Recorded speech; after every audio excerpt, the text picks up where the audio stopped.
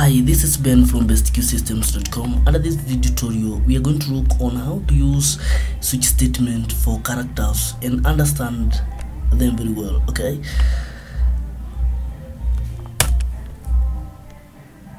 So for the characters, we might need to have something like this. Okay. We're going to have car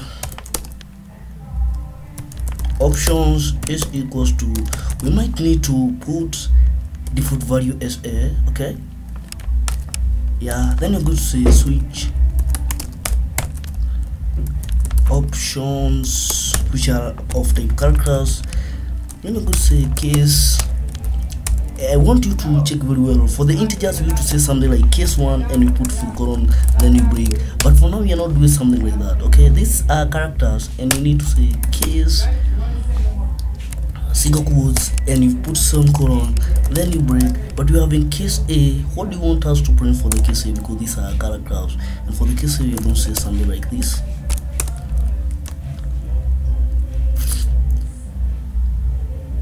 We're going to say it's a vowel, just to say it's a vowel. Okay, then we're going to print all these cases some couple of times.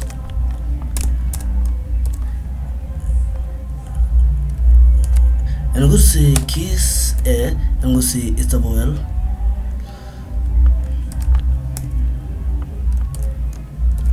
And case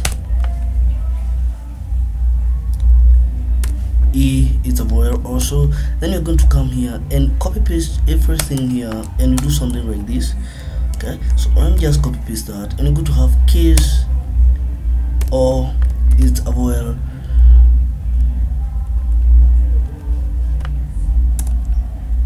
Case O is a vowel. Then we are going to have case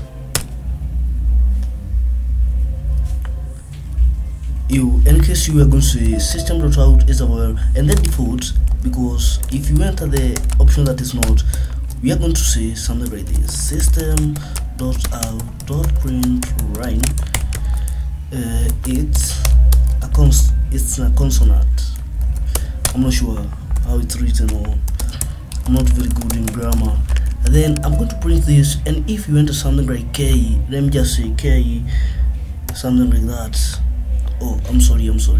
So we can just if I change the option here and I put K, just to initialize as option, I'm going to say it's a consonant. Okay, if we enter something like A, because I don't want to use user input, you can use, you're going to put something like A there and you print, you can see it's a vowel. And that's how you use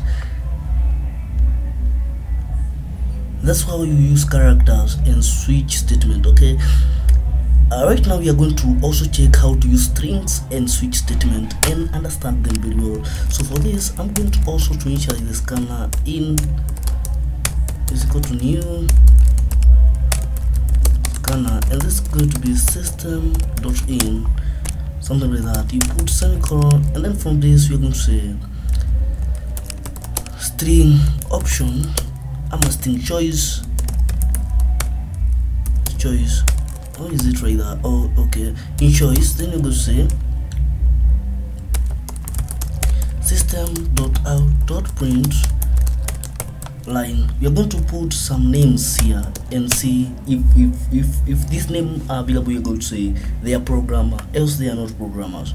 So for that, we're going to say please enter any number, any name, and we are going to guess if they are programmers. So you're going to put some few names and you're going to guess if they are programmers. And for that, you put full colon and you put one next one character, something like that. Then you can just come here and say system.out.print line, and you could say Benson. Can enter Benson, okay, something like that. We come here, so sorry.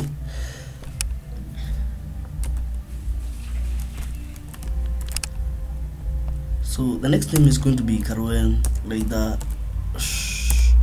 right there. Okay, we're just going to have Caroline and Alex. and something like rx. Okay, so for that we are going to allow user input by saying choice is equals to in dot next line, something like that. And then from that you're going to have switch choice. Okay, because we want to switch choice, and now we want to understand how you can use switch and strings or something like that. And you're going to say case. Remember, for the integers we used to say something like that. If you want number, you just say something like that. Okay, something like that, and then you break. That was the choice. That was for integers. And for the characters we say something like this, and you put your stuff inside here and you break. Now for the string you say something like case double quotes, you put full colon, and then you break. But you're going to have case Benson. Okay, case Benson, you're going to say system dot out dot print line. I'm going to say Benson is a programmer. That case Benson, and I'm going to say case. Okay, and I could say something like case Carol. And I could say case Carol. I could say system dot out dot print line. Carol is a programmer. Okay, and then you're going to have the last case, and this case is going to be case rx. Okay, case rx. This is for string and switch statement, and we'll break. Okay, so you're going to have system dot out dot print line. Let's see, rx is a programmer, something like that. Okay, rx is a programmer, and this should be out, not our. Then the next thing that we're going to have is default, and default is going to be, we're going to say you are not a programmer. So system dot out dot dot print line. I'm going to print line as you that you're going to say something like that. Choice. Okay, choice concatenate with, okay, is not a programmer. Then the error is coming because you have to put semicolon at the end there. Then I'm going to run the program and see what is going to happen. Please enter name, and we're going to guess if they are programmers. Suppose I come here and I enter Benson, and you can see Benson is a programmer.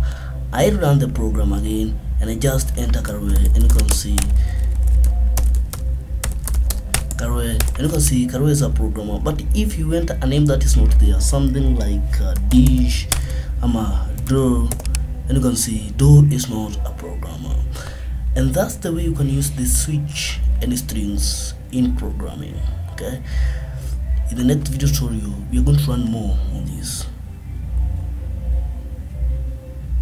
Goodbye and have a nice day.